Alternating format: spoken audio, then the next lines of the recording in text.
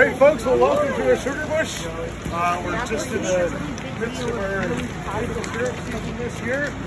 The temperatures we really need to see for good sap runs is +5 during the day and -5 at night. And what that's doing is the sap is all in the roots of the tree. As it warms up in the spring, that sap starts going up the tree to fill all the leaves to make, or fill all the buds to make leaves for the summer. But when it gets cold at night, it comes down out of the tree so it doesn't freeze, and that's our sap runs.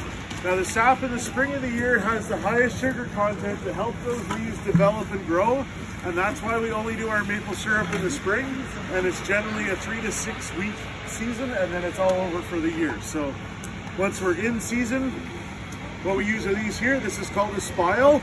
So you simply drill a small hole in the tree, you tap this in with a hammer, you put a bucket and a lid on it, and then on those warm days, cold nights, you shoot to make 1 liter of taffy for taffy in the snow. It's twice as thick as normal. So.